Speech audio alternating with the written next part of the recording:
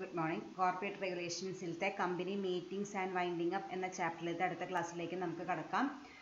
കഴിഞ്ഞ ക്ലാസ്സിൽ നമ്മൾ കമ്പനി ലിക്വിഡേഷൻ്റെ പ്രോസസ്സായിട്ടുള്ള കമ്പനി ലിക്വിഡേറ്ററിൻ്റെ ഡ്യൂട്ടീസാണ് നമ്മൾ ഡിസ്കസ് ചെയ്തിട്ടുണ്ടായിരുന്നത്. ഒരു കമ്പനി ലിക്വിഡേറ്റർ ആയാൽ ആളെ എന്തെല്ലാം ഡ്യൂട്ടീസാണ് പെർഫോം ചെയ്യേണ്ടതെന്ന് നമ്മൾ കഴിഞ്ഞ ക്ലാസ്സിൽ നോക്കി. അത് കഴിഞ്ഞിട്ട് നമ്മൾ വൈൻഡിങ് അപ്പ് കമ്മിറ്റി വേണമെങ്കിൽ നമുക്ക് കോൺസ്റ്റിറ്റ്യൂട്ട് ചെയ്യാം. അത് നമ്മൾ കോൺസ്റ്റിറ്റ്യൂട്ട് ചെയ്യേണ്ടത് എന്തിനാണെന്ന് വെച്ചാൽ നമ്മൾ ലിക്വിഡേഷൻ പ്രോസസ്സിൽ നമ്മൾ ലിക്വിഡേറ്ററെ ഹെൽപ്പ് ചെയ്യാനായിട്ട് ആ ലിക്വിഡേറ്ററും ഒരു പ്രൊഫഷണലും ഒരു റെപ്രസെൻറ്റേറ്റീവ് ഓഫ് ദി ക്രെഡിറ്റേഴ്സും ഈ മൂന്ന് പേർക്കും കൂടി വേണമെങ്കിൽ എന്ത് ചെയ്യാം, ഒരു വൈൻഡിങ് അപ്പ് കമ്മിറ്റി കോൺസ്റ്റിറ്റ്യൂട്ട് ചെയ്യാം. ആ കമ്മിറ്റി കോൺസ്റ്റിറ്റ്യൂട്ട് ചെയ്താൽ അത് പ്രകാരമായിരിക്കും അവരെല്ലാവരും മൂന്ന് പേരും കൂടി ജോയിൻ ചെയ്ത് ഈ വൈൻഡിങ് അപ്പ് പ്രോസസ്സ് മുന്നോട്ട് കൊണ്ടുപോകും. അത് കഴിഞ്ഞ് ലിക്വിഡേറ്റർ സബ്മിറ്റ് ചെയ്യുന്ന റിപ്പോർട്ടിനെ കുറിച്ചിട്ടും അതിലുണ്ടായിരിക്കേണ്ട കണ്ടന്റിനെ കുറിച്ചിട്ടുമാണ് നമ്മൾ പിന്നെ ഡിസ്കസ് ചെയ്ത് ക്ലാസ് നിർത്തിയിട്ടുണ്ടായിരുന്നത്. ഇനി നമുക്ക് അതിൻ്റെ കണ്ടിന്യൂവേഷൻ ക്ലാസ്സിലേക്ക് കടക്കാം. ഇന്ന് നമ്മൾ ആദ്യം നോക്കാൻ പോകുന്ന ടോപ്പിക് എന്ന് പറയുന്നത് consequences of winding up by tribunal. ഇങ്ങനെ വൈൻഡിങ് അപ്പ് ബൈ ട്രിബ്യൂണൽ വരെ ആ മെത്തേഡ് പ്രകാരം അല്ലെങ്കിൽ ആ ടൈപ്പ് പ്രകാരം നമ്മൾ വൈൻഡിങ് അപ്പ് ഒരു കമ്പനിയുടെ വൈൻഡിങ് അപ്പ് നടത്തിയാൽ എന്തെല്ലാം കോൺസിക്വൻസസ് ആണ്, ആഫ്റ്റർ എഫക്ട്സ് ആണ് ഉണ്ടാവുക എന്നാണ് നമുക്കിനി നോക്കാനുള്ളത്. The order for winding up of A company shall operate in favour of all creditors and contributors. നമ്മൾ ഈ വൈൻഡിങ് അപ്പ് ബൈ ട്രിബ്യൂണൽ മെയിനായിട്ടും ഫോളോ ചെയ്യേണ്ടത് എപ്പോഴാണ്? ക്രെഡിറ്റേഴ്സിൻ്റെ ഭാഗത്തുനിന്നോ അല്ലെങ്കിൽ കോൺട്രിബ്യൂട്ടേഴ്സിൻ്റെ ഭാഗത്തുനിന്നോ അല്ലെങ്കിൽ വേറെ ഏതെങ്കിലും ഒരു പാർട്ടി കമ്പനിയായിട്ട് റിലേഷൻഷിപ്പ് ഉള്ള ഏതെങ്കിലും ഒരു പാർട്ടിയുടെ ഭാഗത്തു നിന്ന് ഒരു പെറ്റീഷൻ ട്രിബ്യൂണലിൽ കിട്ടുമ്പോഴാണ് അവർ ഈ ടൈപ്പ് ഓഫ് വൈൻഡിങ് അപ്പിനായിട്ട് മുന്നോട്ട് വരിക. അപ്പോൾ അങ്ങനെ ഒരു തേർഡ് പാർട്ടിയുടെ ഭാഗത്തു നിന്ന് കംപ്ലൈൻറ്റ് കിട്ടുമ്പോൾ ഈ വൈൻഡിങ് അപ്പ് പ്രോസസ്സ് അവരുടെ ഇൻട്രസ്റ്റ് പ്രൊട്ടക്റ്റ് ചെയ്യാവുന്ന രീതിയിലാണ് ട്രിബ്യൂണൽ അത് മുന്നോട്ട് വയ്ക്കുക. അപ്പോൾ ഏതൊരു വൈൻഡിങ് അപ്പ് ബൈ ട്രിബ്യൂണൽ ആണെങ്കിലും shall operate in favour of all creditors and contributors. എന്തൊരു ആക്ഷൻ ട്രിബ്യൂണലിൻ്റെ ഭാഗത്തു നിന്നുണ്ടായാലും അത് ക്രെഡിറ്റേഴ്സിനും കോൺട്രിബ്യൂഷനും ഫേവർ ആയിട്ടുള്ള രീതിയിലുള്ളൊരു ആക്ടിവിറ്റി അവരുടെ ഭാഗത്തു നിന്ന് ഉണ്ടാവുള്ളൂ. When the tribunal makes an order for winding up, it shall be deemed to be a notice of discharge to the officers and employees of the company. When a tribunal makes an order for winding up, it shall be deemed to be a notice of discharge to the officers and employees of the company.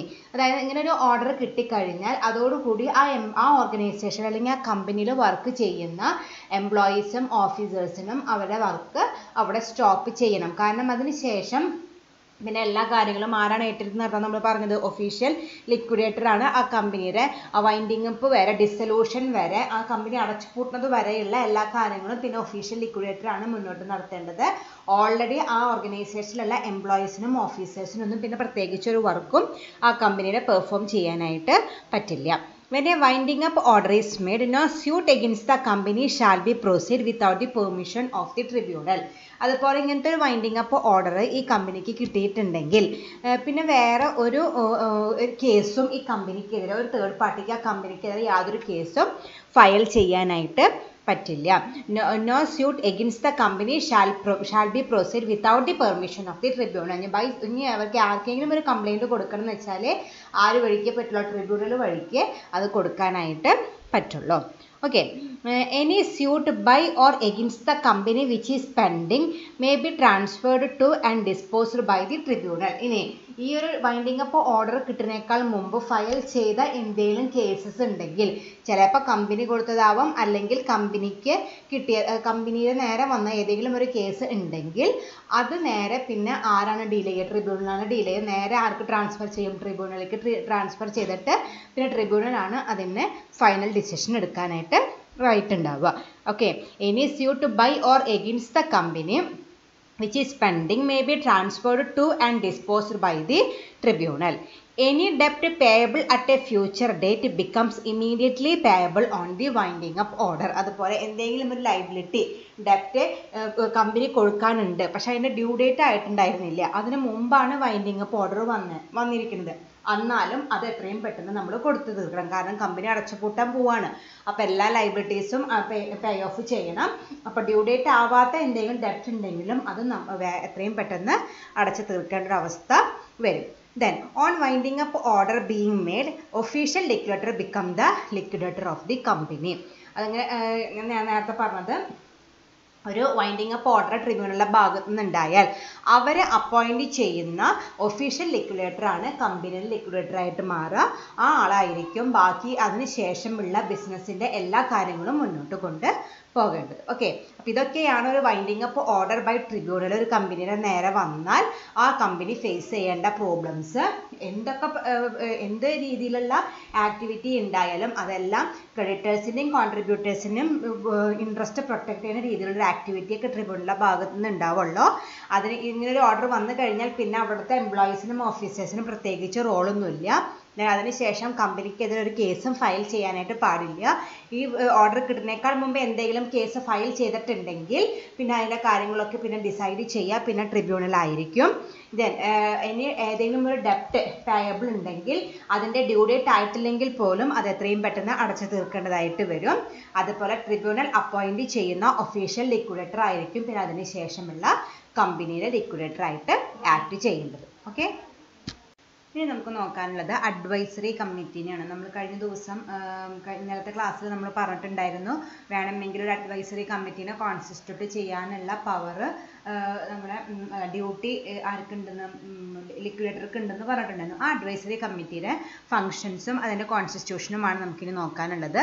While passing A winding up order the tribunal may direct to form an advisory committee to advice the company liquidator and to report to the tribunal on matters as the tribunal direct. അതായത് ഇങ്ങനെ ഒരു winding up order tribunal പാസ്സാക്കി കഴിഞ്ഞാൽ വേണമെങ്കിൽ tribunal എന്തുകൂടി direct ചെയ്യും. അവർ ആദ്യം ആരെ appoint ചെയ്യും? കമ്പനി ലിക്വിഡേറ്ററെ അപ്പോയിന്റ് ചെയ്യും. അത് കഴിഞ്ഞിട്ട് വേണമെങ്കിൽ ഒരു ഇൻസ്ട്രക്ഷൻ കൂടി കൊടുക്കാം, ഒരു അഡ്വൈസറി കമ്മിറ്റി ഫോം ചെയ്യണം എന്നുള്ള രീതിയിലുള്ള ഇൻസ്ട്രക്ഷനും കൂടി ആർക്ക് കൊടുക്കാം? കമ്പനി ലിക്വിഡേറ്റർക്ക് കൊടുക്കാം. എന്തിനു വേണ്ടിയിട്ടാണ്? To advice the company liquidator and to report the tribunal on matters as the tribunal direct. Company ലിക്വിഡേറ്റർക്ക് tribunal appoint ചെയ്ത ലിക്വിഡേറ്റർക്ക് അഡ്വൈസസ് കൊടുക്കാനും അതുപോലെ ഓരോരോ കാര്യങ്ങൾ ട്രിബ്യൂണലിനെ റിപ്പോർട്ട് ചെയ്യാനും വേണ്ടിയിട്ട് വേണമെങ്കിൽ ഒരു അഡ്വൈസറി കമ്മിറ്റി കോൺസ്റ്റിറ്റ്യൂട്ട് ചെയ്യാനുള്ള ഡയറക്ഷൻ ട്രിബ്യൂണലിനെ ആർക്ക് കൊടുക്കാം? ലിക്വിഡേറ്റർക്ക് കൊടുക്കാനുള്ള പവർ ഉണ്ട്. The committee shall consist of not more than 12 members from among the creditors and contributors. നമ്മൾ കഴിഞ്ഞ ദിവസം പറഞ്ഞിട്ടുണ്ടായിരുന്നു അഡ്വൈസറി കമ്മിറ്റിയുടെ മെമ്പേഴ്സ് എന്ന് പറയുന്നത് ആ കമ്പനിയുടെ ക്രെഡിറ്റേഴ്സും കോൺട്രിബ്യൂട്ടേഴ്സും മാത്രമായിരിക്കും. അതിന്റെ നമ്പർ ഇവിടെ പറഞ്ഞിട്ടുണ്ട്, നോട്ട് മോർ ദാൻ 12 members. 12-ൽ കൂടുതലാവാനായിട്ട് പാടില്ല. അതായത് മാക്സിമം വരുന്നത് 12 members ആ കമ്മിറ്റിയിൽ ഉണ്ടാവാനായിട്ട് പാടുള്ളൂ.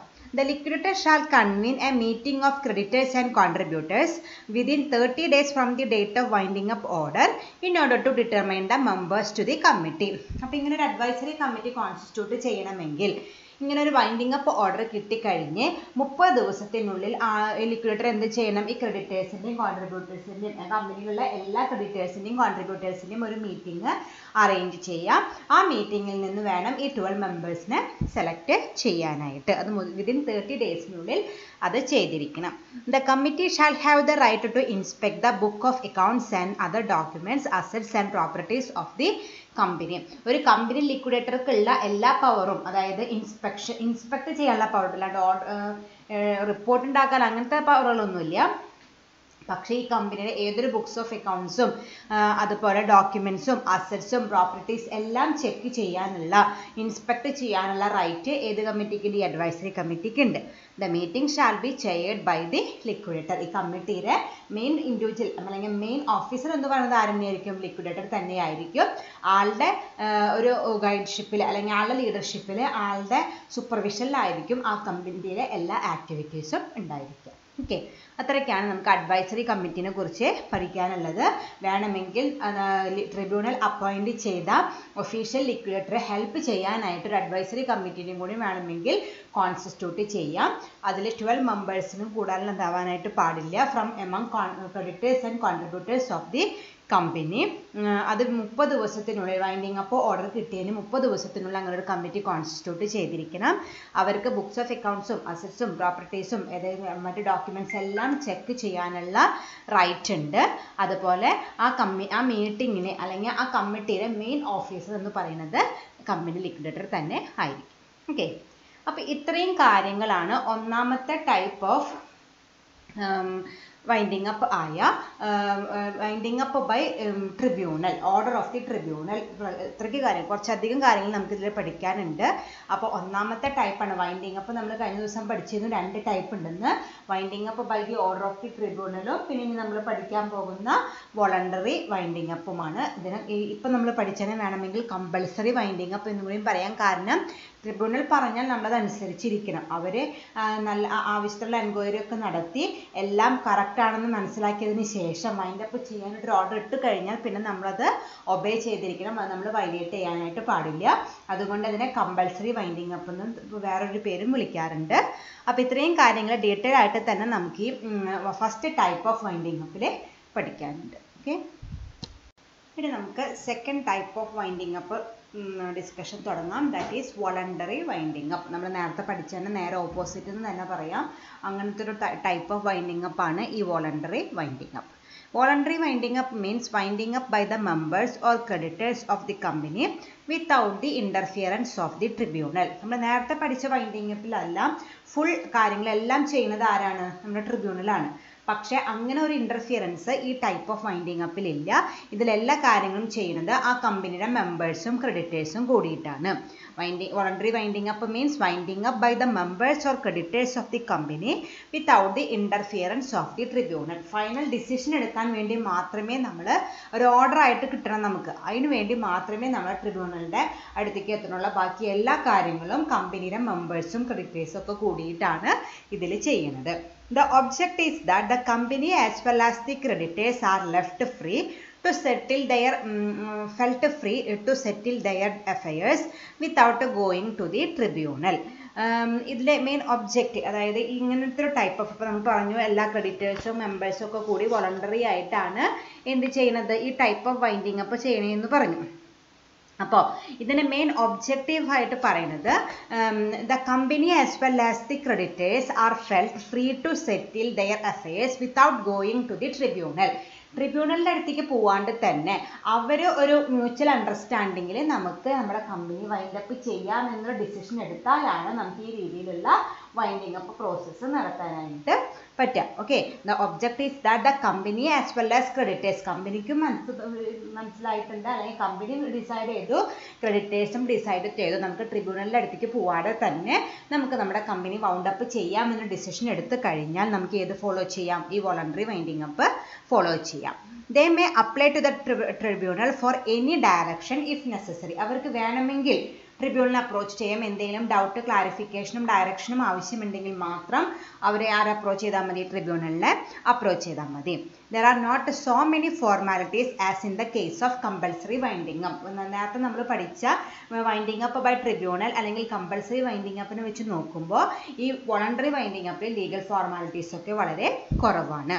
Here the company and the creditors may decide among themselves not to carry on business of the company and so decide for winding up. നമ്മൾ നേരത്തെ പറയണം തന്നെ ഇവിടെ എന്താ സംഭവിക്കണമെന്ന് വെച്ചാൽ ക്രെഡിറ്റേഴ്സും കമ്പനിയും എല്ലാവരും കൂടിയിട്ട് ഒരു ഡിസിഷൻ എടുക്കുകയാണ്. നമുക്ക് ഇത് ബിസിനസ് നിർത്താം, ഇതുവരെ ചെയ്തൊക്കെ മതി, നമുക്ക് ബിസിനസ് നിർത്താം എന്നൊരു ഡിസിഷൻ എടുക്കണു. അത് കഴിഞ്ഞിട്ട് അവർ വൈൻഡിങ് അപ്പ് പ്രോസസ്സ് സ്റ്റാർട്ട് ചെയ്യുന്നു. യാതൊരു റോളും ആർക്കില്ല, ട്രിബ്യൂണലിനില്ല, യാതൊരു തരം കമ്പൾഷനും ഇല്ല.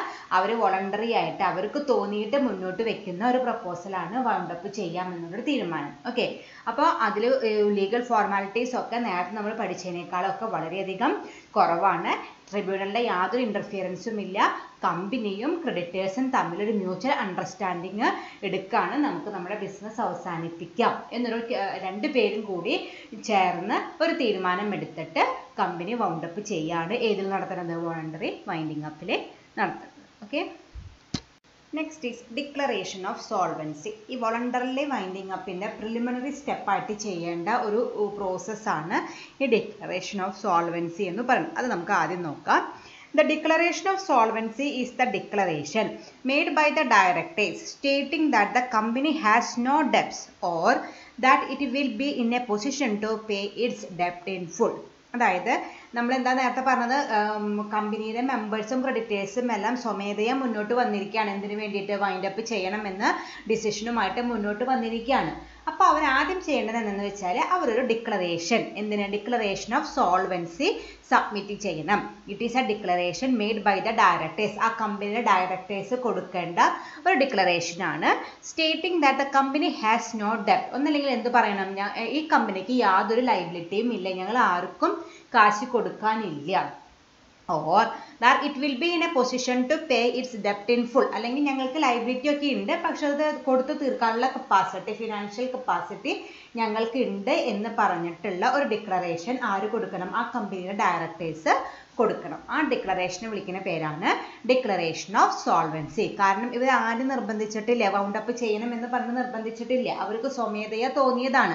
അങ്ങനെ അവർ വോളണ്ടറി ആയിട്ട് മുന്നോട്ട് വന്നതുകൊണ്ട് തന്നെ അവർ എന്ത് ഡിക്ലെയർ ചെയ്യണം, ഒന്നില്ലെങ്കിൽ അവർക്ക് ഒരു ഡെപ്റ്റും ഇല്ല എന്നും, അല്ലെങ്കിൽ ഞങ്ങൾക്ക് ഡെപ്റ്റ് ഉണ്ട് പക്ഷെ ആ ഡെപ്റ്റൊക്കെ കൊടുത്തു തീർക്കാനുള്ള അസറ്റും ഞങ്ങളുടെ കയ്യിലുണ്ട് എന്ന് സാക്ഷ്യപ്പെടുത്തുന്ന ഒരു ഡിക്ലറേഷൻ ആ directors കൊടുത്തിരിക്കണം. When it is proposed to wind up a company voluntarily, the directors are required to make such a declaration. അങ്ങനെ ഒരു വോളണ്ടറി വൈൻഡിങ് അപ്പിനായിട്ട് മുന്നോട്ട് വരികയാണെങ്കിൽ നിർബന്ധമായിട്ടും ആ കമ്പനി ഡയറക്ടേഴ്സ് ആ declaration കൊടുത്തിരിക്കണം. It shall be made by the majority of the directors at the meeting of the board of directors. അതിൽ നമ്മൾ നേരത്തെ പറഞ്ഞ ഡയറക്ടേഴ്സ് ആണ് അങ്ങനെ ഡിക്ലറേഷൻ കൊടുക്കേണ്ടത്. 100% ഡയറക്ടേഴ്സിനും ഡിക്ലറേഷൻ കൊടുക്കാൻ പറ്റിയില്ലെങ്കിലും മെജോറിറ്റി ഒരു അബവ് 50% എങ്കിലും നമുക്ക് ഡയറക്ടേഴ്സ് ഈ രീതിയിലുള്ള declaration കൊടുത്തിരിക്കണം. It must contain a declaration that the company is not wound up to defraud any person. ഇതിൽ എന്തൊരു declaration, the company is not wound up, company wound up ചെയ്യുന്നില്ല, to ഡിഫ്രോഡ് A person, ഒരാളെ പറ്റിക്കാൻ വേണ്ടിയിട്ടല്ല ഈ company wind up ചെയ്യുന്നുള്ള ഡിക്ലറേഷനും നമ്മളതിൽ ഒരു ഡിക്ലറേഷനും അതിൻ്റെ കൂടെ നമ്മൾ കൊടുത്തിരിക്കണം. കാരണം നമ്മളിപ്പോൾ ഈ കമ്പനി അടച്ചു പൂട്ടുന്നത് നമുക്ക് ബിസിനസ് ചെയ്തത് മതിയായിട്ടാണ്, അവസാനിപ്പിക്കാനുള്ള ഡിസിഷൻ എടുത്തത് കൊണ്ടാണ്, അല്ലാണ്ട് മറ്റൊരാളും പറ്റിക്കാൻ വേണ്ടിയിട്ടല്ല നമ്മൾ ഈ കമ്പനിയുടെ വൗണ്ട് അപ്പ് പ്രോസസ്സായിട്ട് മുന്നോട്ട് പോകണമെന്നുള്ള ഡിക്ലറേഷനും ഈ ഡിക്ലറേഷൻ്റെ കൂടെ നമ്മൾ കൊടുക്കണം. Such a declaration must be made within 5 weeks from the date of passing the resolution for voluntary winding up, and it must be delivered to the registrar of companies. അപ്പോൾ നമ്മൾ ഈ ഇങ്ങനെ voluntary winding up ചെയ്യുന്നേക്കാൾ മുമ്പ് നമ്മൾ എന്ത് ചെയ്യണം, നമ്മളൊരു meeting കൂടിയിട്ട് അതിൽ റെസൊല്യൂഷൻ പാസ്സാക്കണം. ആ പാസ്സാക്കി കഴിഞ്ഞിട്ട് വിതിൻ 5 വീക്കിനുള്ളിൽ ഇതുപോലത്തെ ഒരു ഡിക്ലറേഷൻ കൊടുത്തിരിക്കണം. ആർക്ക്, രജിസ്ട്രാർ ഓഫ് കമ്പനീസിനാണ് ഇത് സബ്മിറ്റ് ചെയ്യേണ്ടതായിട്ട് വരും. ഓക്കെ, അപ്പം ഇതിൻ്റെ പ്രൊസീജിയർ നമ്മൾ ഇത് കഴിഞ്ഞിട്ട് പഠിക്കുന്നുണ്ട്. ഒരു വോളണ്ടറി വൈൻഡിങ് അപ്പാണ് നമ്മൾ ചെയ്യണമെന്ന് വെച്ചാൽ അതിന് സ്പെഷ്യൽ റെസൊല്യൂഷൻ, 2 തരത്തിലുള്ള റെസൊല്യൂഷൻ ഉണ്ട്. ആ റെസൊല്യൂഷനാണ് ചെയ്യേണ്ടത്. അത് നമ്മൾ ആ റെസൊല്യൂഷൻ പാസ്സാക്കിയതിന് ശേഷം 5 ആഴ്ചയ്ക്കുള്ളിൽ എന്ന് നമ്മൾ കൊടുത്തിരിക്കണം. ഇതുപോലത്തെ declaration of solvency arc, registrar of കമ്പനീസിന് നമ്മൾ സബ്മിറ്റ് ചെയ്തിരിക്കണം. ഇനി അതിൻ്റെ കുറച്ച് ഡീറ്റെയിൽസും കൂടി അടുത്ത സ്ലൈഡിലാണ്. അപ്പോൾ ഇതിൽ നമ്മൾ ഡിക്ലറേഷൻ ഓഫ് സോൾവൻസിനെ കുറിച്ചിട്ടാണ് പറഞ്ഞത്. വോളണ്ടറി വൈൻഡിങ് അപ്പായിട്ട് മുന്നോട്ട് പോകുമ്പോൾ നമ്മൾ ഏറ്റവും ആദ്യം ചെയ്യേണ്ടത് എന്താണ്, ഡിക്ലറേഷൻ ഓഫ് സോൾവൻസി കൊടുക്കുകയാണ്. എൻ്റെ കമ്പനിക്ക് ഡെപ്റ്റ് ഇല്ല, അല്ലെങ്കിൽ എൻ്റെ കമ്പനിക്കുള്ള ഡെപ്റ്റ് സെറ്റ് ഓഫ് ചെയ്യാനുള്ള കപ്പാസിറ്റി എനിക്കുണ്ട് എന്നുള്ള ഡിക്ലറേഷനാണ് ആ കമ്പനിയുടെ മെജോറിറ്റി ഓഫ് ഡയറക്ടേഴ്സ് കൂടിയിട്ട് അത് കൊടുക്കേണ്ടതായിട്ടുണ്ട്. അത് നമ്മൾ റെസൊല്യൂഷൻ പാസ്സാക്കിയിട്ട് 5 ആഴ്ചയ്ക്കുള്ളിൽ രജിസ്ട്രാർ ഓഫ് കമ്പനീസിനാണ് സബ്മിറ്റ് ചെയ്യേണ്ടത്. Okay, then it must be accompanied by a copy of the report of the auditors on the profit and loss account and balance sheet. അപ്പോൾ നമ്മൾ പറയുന്നുണ്ട് അതിൽ എന്ത് ഡിക്ലറേഷനാണ് കൊടുത്തേക്കണേ, ഞങ്ങൾക്കൊരു ഡെപ്റ്റും ഇല്ല, അല്ലെങ്കിൽ ഡെപ്റ്റ് ഉണ്ടെങ്കിലും അത് പേ ഓഫ് ചെയ്യാനുള്ള അസറ്റ് കപ്പാസിറ്റി എന്തെങ്കിലും ഞങ്ങൾക്ക് ഉണ്ട് എന്നൊരു ഡിക്ലറേഷൻ കൊടുക്കണം. അതിനൊരു സപ്പോർട്ടിംഗ് ഡോക്യുമെൻ്റ് ആയിട്ട് നമ്മൾ കഴിഞ്ഞ നമ്മുടെ കമ്പനിയിലത്തെ P&L അക്കൗണ്ടും ബാലൻസ് ഷീറ്റും, ഏത് P&L അക്കൗണ്ട്, ഓഡിറ്റർ സൈൻ ചെയ്തിട്ടുള്ള P&L അക്കൗണ്ടും ബാലൻസ് ഷീറ്റും കൂടി അതിൻ്റെ ഒരു സപ്പോർട്ടിംഗ് ഡോക്യുമെൻ്റ് ആയിട്ട് ഈ ഡിക്ലറേഷൻ ഓഫ് സോൾവൻസിയുടെ കൂടെ അറ്റാച്ച് ചെയ്തിരിക്കണം. A statement of the company's assets and liabilities of that date is also submitted. അതുപോലെ എന്ത് വേണം, A statement of the companies assets and liabilities, ആ കമ്പനിയുടെ അസറ്റ്സും ലൈബിലിറ്റീസും എക്സ്പ്ലെയിൻ ചെയ്യുന്ന, അല്ലെങ്കിൽ അതിൻ്റെ അസറ്റ് ലൈബിലിറ്റി പൊസിഷൻ എക്സിബിറ്റ് ചെയ്യുന്ന ഒരു സ്റ്റേറ്റ്മെൻറ്റും കൂടി അതിൻ്റെ കൂടെ അറ്റാച്ച് ചെയ്തിരിക്കണം. അപ്പോൾ അവർക്ക് രജിസ്ട്രാർ ഓഫ് കമ്പനീസിനെ വെരിഫൈ ചെയ്യാം ഇവർ പറഞ്ഞതൊക്കെ സത്യം തന്നെയാണോ, അതായത് ഇനി ക്രെഡിറ്റേഴ്സിനൊന്നും എന്തെങ്കിലും ക്യാഷ് സെറ്റിൽമെൻറ്റ് നടത്താനുണ്ടോ, അഥവാ നടത്താനുണ്ടെങ്കിലും അതിന് ഈക്വലൻ്റ് ആയിട്ടുള്ള അസറ്റ് സൈഡിൽ എടുക്കുന്നുണ്ടെന്ന് കൃത്യമായിട്ട് രജിസ്ട്രാർ ഓഫ് കമ്പനീസിനെ വെരിഫൈ ചെയ്യാനായിട്ട് പറ്റും. If any variation in the matter mentioned in such a declaration, the director shall be punishable with imprisonment for a term of 3 to 5 years or with a fine of 50,000 to 3 lakhs or with both. ഇങ്ങനെ നമ്മൾ തുടക്കത്തിൽ ഡിക്ലറേഷനൊക്കെ കൊടുത്തു. അത് കഴിഞ്ഞിട്ട് നമ്മുടെ ഈ audited P&L അക്കൗണ്ടും balance ഷീറ്റും അതുപോലെ സ്റ്റേറ്റ്മെന്റ് ഓഫ് അസറ്റ്സും ലയബിലിറ്റീസും ഒക്കെ അവർക്ക് സബ്മിറ്റ് ചെയ്തു. രജിസ്ട്രാർ എന്ത് ചെയ്യും? അതൊക്കെ ഒന്ന് വെരിഫൈ ചെയ്യും. അങ്ങനെ വെരിഫൈ ചെയ്തിട്ട് കറക്റ്റ് ആണെങ്കിൽ നമുക്ക് വൈൻഡിങ് അപ്പ് പ്രോസസ്സായിട്ട് മുന്നോട്ട് പോവാം. കറക്റ്റ് അല്ലെങ്കിൽ ഇങ്ങനെ ഡിക്ലറേഷൻ കൊടുത്ത ഡയറക്ടർക്ക് പണിഷ്മെന്റ് വരും.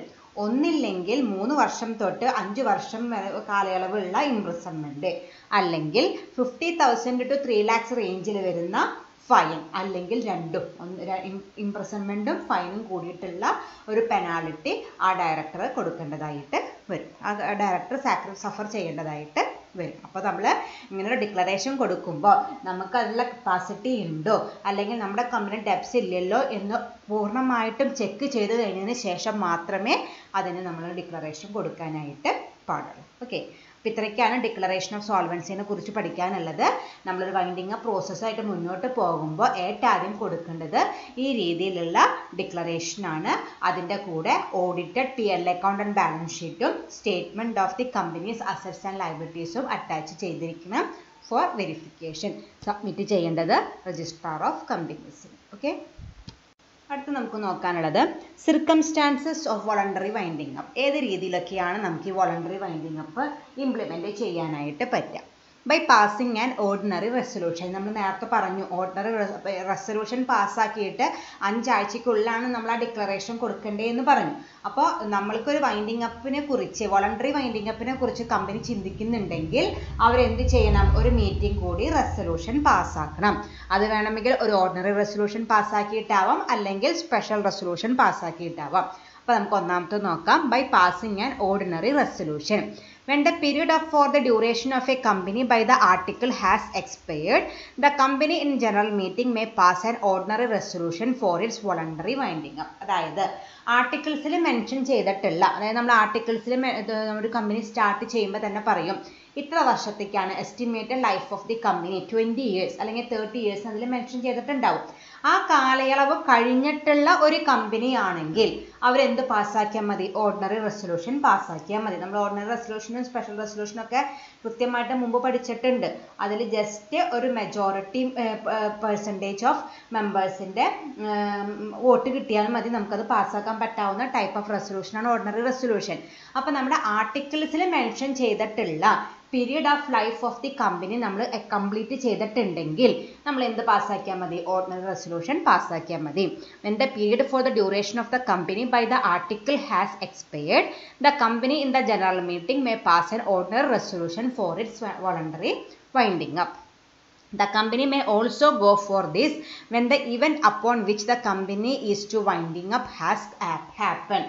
അല്ലെങ്കിൽ എന്തെങ്കിലും ഒരു ഇവന്റ് ആ കമ്പനി അടച്ചു പൂട്ടണം, അതിന് ആ രീതിയിലുള്ള എന്തെങ്കിലും ഒരു ഇവന്റ് സംഭവിച്ചാലും ആ കമ്പനി അടച്ചു പൂട്ടാണ്ട് വേറൊരു മാർഗ്ഗവും ഇല്ല. അതിൻ്റെ ആ ഒരു പ്രോബ്ലം സോൾവ് ചെയ്യാനായിട്ടുള്ള ഒരേ ഒരു മാർഗം എന്താണ്? വൈൻഡിങ് അപ്പ് തന്നെയാണെന്നുള്ളൊരു സിറ്റുവേഷൻ ഉണ്ടായാൽ ആ കേസിൽ നമുക്കിപ്പോൾ അതിനായിട്ടൊരു സ്പെഷ്യൽ റെസൊല്യൂഷൻ ഒന്നും പാസ്സാക്കേണ്ട ആവശ്യമില്ല.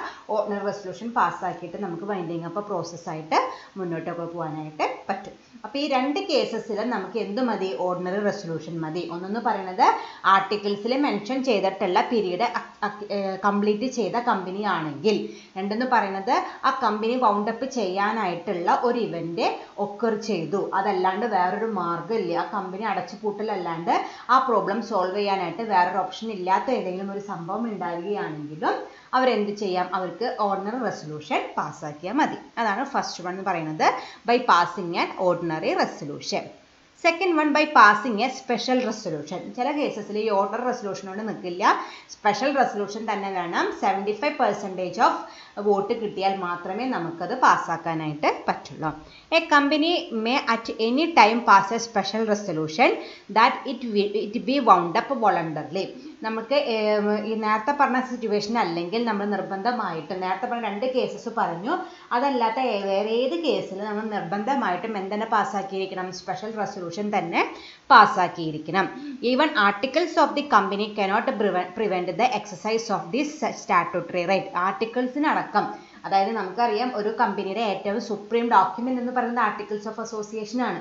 അതിലടക്കം എന്തെങ്കിലും ക്ലോസ് പറഞ്ഞിട്ടുണ്ടെങ്കിൽ നമുക്ക് ഈ രീതിയിൽ special resolution പാസ്സാക്കാണ്ട് voluntary winding up ആയിട്ട് മുന്നോട്ട് പോകാനായിട്ട് പറ്റില്ല. Such a resolution must be advertised in the official gazette and in some newspaper within certain days of passing resolution. അപ്പോൾ നമ്മളിങ്ങനെ ഒരു സ്പെഷ്യൽ റെസൊല്യൂഷൻ പാസ്സാക്കിയ കാര്യം നമ്മൾ നിർബന്ധമായിട്ടും സ്പെഷ്യൽ റെസൊല്യൂഷൻ പാസ്സാക്കിയിരിക്കണം.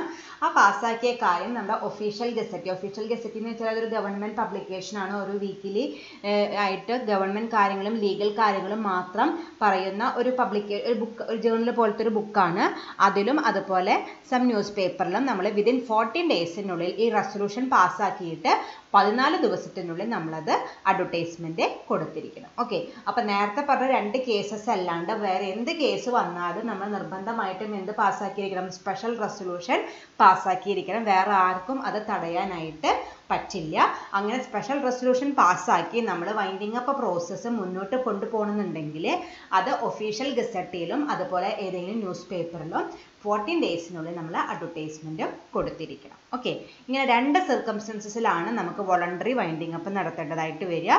ഓർഡിനറി റെസൊല്യൂഷൻ പാസ്സാക്കിയിട്ട്, അതാണ് first type. Second type special resolution പാസ്സാക്കിയിട്ട്. Okay, next is meeting of creditors. ഇനി നമ്മൾ എന്ത് ചെയ്യണമെന്ന് വെച്ചാൽ ക്രെഡിറ്റേഴ്സിൻ്റെ മീറ്റിംഗ് കൂടണം. അതാണ് പിന്നെ അടുത്തത് ചെയ്യേണ്ടത്. A meeting of creditors is to B convene to protect the interest of the creditors and to make them aware about the state of affairs of the company. ഇനി എന്താണ് ചെയ്യണമെന്ന് വെച്ചാൽ നമുക്ക് നേരത്തെ നമ്മൾ ട്രിബ്യൂണലിൽ വൈൻഡിങ് അപ്പ് ബൈ ട്രിബ്യൂണൽ ആണെങ്കിൽ tribunal ഉണ്ട് അവരെ സൂപ്പർവൈസ് ചെയ്യാനും ഈ കമ്പനിയുടെ വൈൻഡിങ് അപ്പ് പ്രോസസ്സൊക്കെ മുന്നോട്ട് കൊണ്ടുപോകാനൊക്കെ ആരുണ്ട്? ട്രിബ്യൂണലുണ്ട്. ഒരു കൺട്രോളിങ് ഏജൻസി എന്ന രീതിയിൽ ട്രിബ്യൂണൽ എല്ലാ കാര്യങ്ങളും ചെയ്തോളും. അപ്പോൾ അവരെന്തായാലും എന്ത് ചെയ്തോളും? ക്രെഡിറ്റേഴ്സിൻ്റെ ഇൻട്രസ്റ്റ് പ്രൊട്ടക്റ്റ് ചെയ്തോളും. അതിന് തന്നെയായിരിക്കും അവർ കൂടുതൽ ഇമ്പോർട്ടൻസ് കൊടുക്കുക. പക്ഷെ ഇതിൽ അങ്ങനെയല്ല. കമ്പനിയാണ് ഇങ്ങനൊരു പ്രൊപ്പോസലായിട്ട് മുന്നോട്ട് പോണത്. അപ്പോൾ അവർക്ക് ആദ്യം ആരുടെ അപ്രൂവൽ കിട്ടണം? ക്രെഡിറ്റേഴ്സിൻ്റെ സമ്മതത്തോടു കൂടി മാത്രമേ ഇങ്ങനെ ചെയ്യാനായിട്ട് പാടുള്ളൂ. So a meeting of creditors is to be convened to protect the interest of the creditors and to make them aware about the state of affairs of the company. അപ്പോൾ ഇങ്ങനെ ഒരു മീറ്റിംഗ് കൂടിയിട്ട് അവരോട് പറയുകയാണ്, നിങ്ങൾക്ക് യാതൊരു ബുദ്ധിമുട്ടും ഉണ്ടാവില്ല, നിങ്ങൾക്ക് കിട്ടാനുള്ളതൊക്കെ നിങ്ങൾക്ക് ബെനിഫിറ്റ് ആവുന്ന രീതിയിൽ നിങ്ങൾക്ക് ലഭിക്കും. ഇന്നതൊക്കെയാണ് നമ്മുടെ കമ്പനിയുടെ അവസ്ഥ, അതുകൊണ്ടാണ് നമ്മൾ വൗണ്ടപ്പ് ചെയ്യാനായിട്ട് ഉദ്ദേശിക്കുന്നത് എന്ന് പറഞ്ഞിട്ട് അവരെ പറഞ്ഞ് മനസ്സിലാക്കാൻ വേണ്ടിയിട്ട് ഒരു മീറ്റിംഗ് ഓഫ് ക്രെഡിറ്റേഴ്സ് നമ്മൾ കൺവീൻ ചെയ്യും. The board of directors shall present a full statement of affairs together with list of creditors, copy of declaration of solvency, estimated amount of claim. ഞാൻ എന്ത് ചെയ്യണം? ആ മീറ്റിങ്ങിൽ the board of directors shall present a full statement of affairs. അവർ ആ കമ്പനിയിലത്തെ എല്ലാ കാര്യങ്ങളും കുറിച്ചിട്ടുള്ള report present ചെയ്യണം. അതിൻ്റെ കൂട്ടത്തിൽ ആർക്കൊക്കെയാണ് നമ്മുടെ കമ്പനിയിൽ ക്രെഡിറ്റേഴ്സ് ആയിട്ട് എത്ര ആൾക്കാരുണ്ട്, ദെൻ നമ്മൾ എന്ന രീതിയിലാണ് ഡിക്ലറേഷൻ ഓഫ് സോൾവൻസി കൊടുക്കാനായിട്ട് പോണത്, ദെൻ ഇത്ര എമൗണ്ട് ഒക്കെ ആയിരിക്കും നമ്മൾ ക്ലെയിം സെറ്റിൽമെൻറ്റിന് വേണ്ടിയിട്ട് ആവശ്യം വരിക. ഈ 3 കാര്യങ്ങളും statement of affairs of the കമ്പനിയും ഇൻക്ലൂഡ് ചെയ്യിപ്പിച്ചിട്ടുള്ള റിപ്പോർട്ട് ഡയറക്ടേഴ്സ് ആ മീറ്റിങ്ങിൽ present ചെയ്യണം. The board of directors shall present a full statement of affairs together with list of creditors, copy of declaration of solvency and estimated amount of claim. In the meeting, the creditors with a 2/3 in the value of creditors of the company may express their opinion. ഇങ്ങനത്തെ ഒരു മീറ്റിങ്ങിൽ മൊത്തം value of ക്രെഡിറ്റേഴ്സിൻ്റെ 2/3 share ഉള്ള ക്രെഡിറ്റേഴ്സിന് അവർക്ക് അവരുടെ opinion പറയാനുള്ള right ഉണ്ട്. അവർക്ക് ഒപ്പീനിയൻ പറയാനുള്ള റൈറ്റ് കൊടുക്കുന്നുള്ളൂ. 2/3, അതായത് ഇപ്പോൾ മൊത്തം എത്രയാണോ വാല്യൂ ഉള്ളത് അതിൻ്റെ 2/3 ഹോൾഡ് ചെയ്യുന്ന ഒരു ക്രെഡിറ്റർക്ക് ആ മീറ്റിങ്ങിൽ എന്തെങ്കിലും ഒരു സജഷൻ അല്ലെങ്കിൽ എന്തെങ്കിലും ഒരു ഒപ്പീനിയൻ പറയാനുള്ള റൈറ്റ് ഉണ്ട്. The notice resolution passed shall given to registrar within 10 days. The notice of resolution passed, notice submitted to the registrar within 10 days. രജിസ്ട്രാർക്ക് ഇതിൻ്റെ നോട്ടീസ് നമ്മൾ 10 ദിവസത്തിനുള്ളിൽ നമ്മൾ ഈ മീറ്റിങ്ങിൽ മീറ്റിംഗ് ഓഫ് ക്രെഡിറ്റേഴ്സിൽ എന്തെങ്കിലും റെസൊല്യൂഷൻ പാസ്സാക്കിയിട്ടുണ്ടെങ്കിൽ ആ മീറ്റിംഗ് കഴിഞ്ഞ് 10 ഡേയ്സിനുള്ളിൽ അത് ആർക്ക് കൊടുത്തിരിക്കണം? രജിസ്ട്രാർ ഓഫ് കമ്പനീസിൽ സബ്മിറ്റ് ചെയ്തിരിക്കണം. If the company കോൺട്രവീൻ this provision the company is punishable with a fine of ₹50,000 to 2 lakhs and the director in charge shall be punishable with a fine of 50,000 to 2 lakh or with a imprisonment up to 6 months or with both. ഇനി ഇങ്ങനെ ഒരു meeting of creditors ഒന്നും convene ചെയ്യാനായിട്ട് കമ്പനിയുടെ ഭാഗത്തു നിന്നും ഒരു മൂവ്മെൻറ്റും ഉണ്ടായില്ലെങ്കിൽ company 50,000 to 2 lakh റേഞ്ചിൽ വരുന്ന ഫൈൻ കൊടുക്കേണ്ടതായിട്ട് വരും. ഏത് ഡയറക്ടർക്കാണോ അതിൻ്റെ റെസ്പോൺസിബിലിറ്റി ഉള്ളത് ആളും ഈ 50,000 to 2 lakhs റേഞ്ചിൽ വരുന്ന ഫൈൻ കൊടുക്കേണ്ടതായിട്ട് വരും. അല്ലെങ്കിൽ 6 മാസത്തെ ഇംപ്രിസൺമെൻറ്റോ അല്ലെങ്കിൽ രണ്ടും സഫർ ചെയ്യേണ്ടതായിട്ട് വരും. ഓക്കെ, അപ്പോൾ നമ്മൾ വോളണ്ടറി വൈൻഡിങ് അപ്പ് ആയിട്ട് മുന്നോട്ട് പോകുമ്പോഴെങ്കിൽ ആദ്യം ചെയ്യേണ്ടത് നമ്മൾ നേരത്തെ പറഞ്ഞു ഡിക്ലറേഷൻ ഓഫ് സോൾവൻസി കൊടുക്കണം. അത് കഴിഞ്ഞിട്ട് നമ്മൾ എന്ത് അറേഞ്ച് ചെയ്യണം? ഒരു മീറ്റിംഗ് ഓഫ് ക്രെഡിറ്റേഴ്സ് നമ്മൾ അറേഞ്ച് ചെയ്തിരിക്കണം. ആ മീറ്റിങ്ങിൽ ഡയറക്ടേഴ്സ് ആ കമ്പനിയുടെ statement of അഫയേഴ്സും list of creditors declaration of solvency the amount required for the settlement of claim ഇത് 4 കൂടിയുള്ള റിപ്പോർട്ട് പ്രസൻറ്റ് ചെയ്ത് അത് അപ്രൂവ് ചെയ്യണം. ദെൻ ആ മീറ്റിംഗ് നടത്തിയിട്ട് അവിടെ വേറെ എന്തെങ്കിലും റെസൊല്യൂഷൻ പാസ്സാക്കിയിട്ടുണ്ടെങ്കിൽ അത് നമ്മൾ രജിസ്ട്രാർ ഓഫ് കമ്പനീസിനെ അറിയിച്ചിരിക്കും വേണം. ഇത് ചെയ്തില്ലെങ്കിൽ ഇത് ചെയ്യാനായിട്ട് കമ്പനിയുടെ ഭാഗത്ത് നിന്ന് എന്തെങ്കിലും വീഴ്ച വന്നാൽ അവർക്ക് പെനാൽറ്റി കൊടുക്കേണ്ടതായിട്ട് വരും. ഓക്കെ, അതാണ് meeting of creditors. Thank you.